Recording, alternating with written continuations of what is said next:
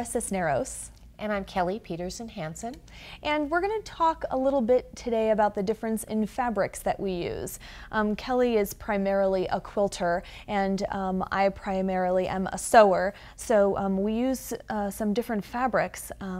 I use a lot of stretch fabrics when I sew with to make maxi dresses and maxi skirts and pencil skirts and things like that. And Kelly sticks with the quilting weight cottons. Exactly. And so there's a few differences in what we do to sew with these. Absolutely. I know that when I sew with knits, there's a whole lot of stretch involved, and you don't really have to deal with that. So what are some of the tips that you have in dealing with cotton fabrics? Well, cotton fabrics, I tend to like to use a universal needle. And the sizes on the universal needles are very interesting because there's the metric number, and then there's the number that we use for United States. That tends to be the width of the shank, but it also will dictate sometimes the size of the needle hole.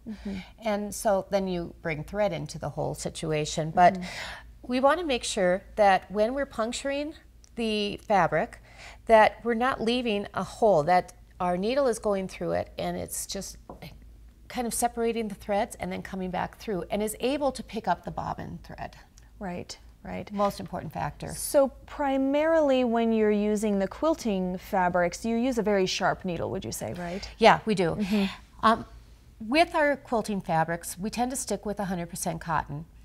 We don't want it to stretch, and the reason we don't want it to stretch is because we're going to put it on a long arm machine. And if you put it on a long arm, it's going to stretch and it's going to distort your pattern, and we don't want that at all. So we try to stay away from anything that has stretch to it. If we're going to use a stretchy fabric, we're going to use a product that would be like Shape Flex. Right, to take the stretch out of it. Yes, some kind of an interfacing that you would iron on. Right. But you have to make sure that it's going to be substantial enough that you're still not going to have that stretch issue when you get to the long arm machine. Right. So in my case, when I am sewing with a stretch fabric, a lot of times stretch fabrics are easier to sew with simply because you don't have to do as much darting and pleating in order to make it fit the body. They're very forgiving. Gravity kind of takes over and they drape really nicely.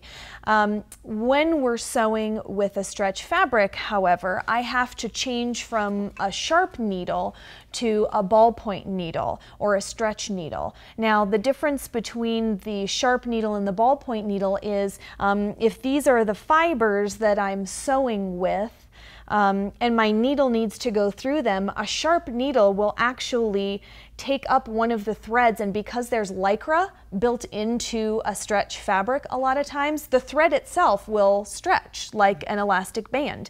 And so it will just bounce the needle right off of there without ever penetrating the fabric at all. Causing skip stitches. Exactly, Yes. and then you find that you haven't sewn very much of your project at all. So the ballpoint needle, actually, it's just a blunt needle, but because these are slippery fibers, they just go right around the needle when the needle pokes through. So they just kind of slip around, and that will actually give you a better stitch while you're sewing with knits.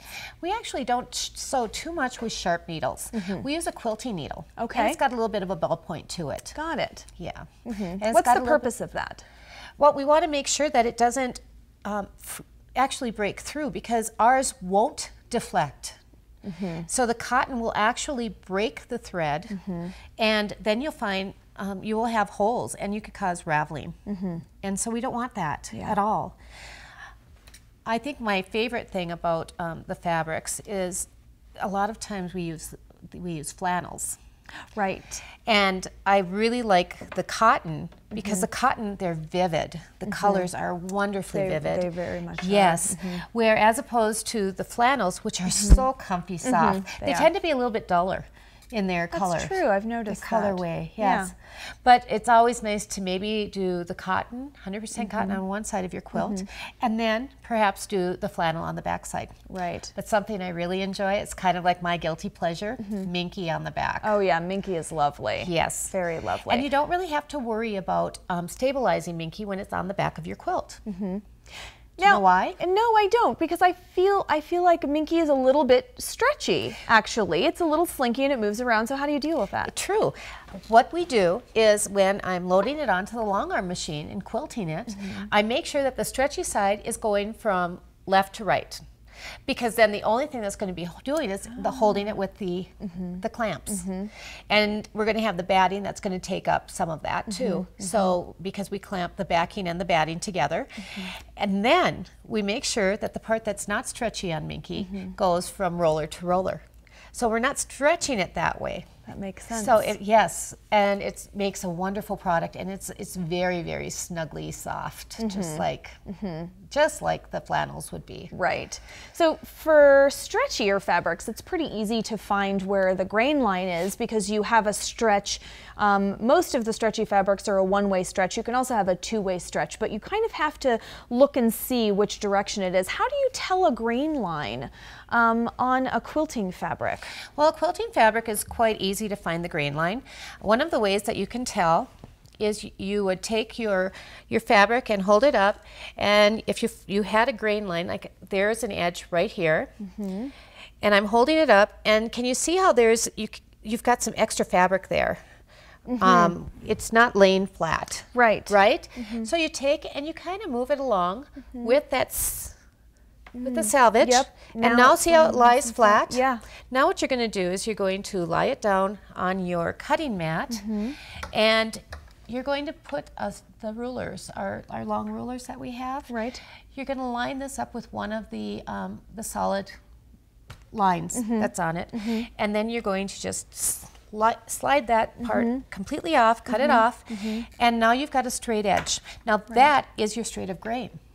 Ah, perfect. That's pretty easy to find. Another thing that you can do, yes, because now it is on straight of grain. Another thing you can do, and a lot of people don't like to do this, and I don't care to do this unless I'm doing a backing, is I will make a little slit in the fabric and just tear it.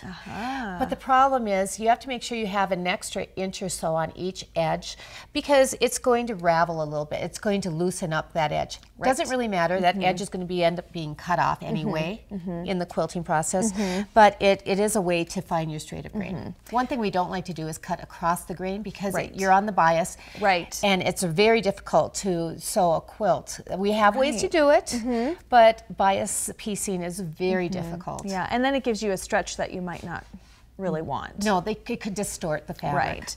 So I find it interesting when I cut my knits and I'm making a skirt, for example, I don't have to finish a hem if I don't want to.